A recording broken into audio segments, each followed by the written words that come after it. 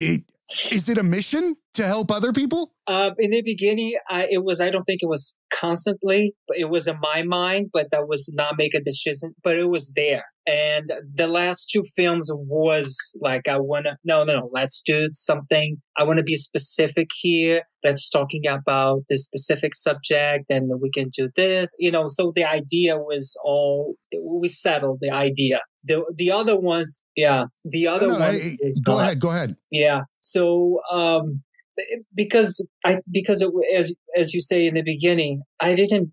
It was not like I didn't went to an agent to find me jobs.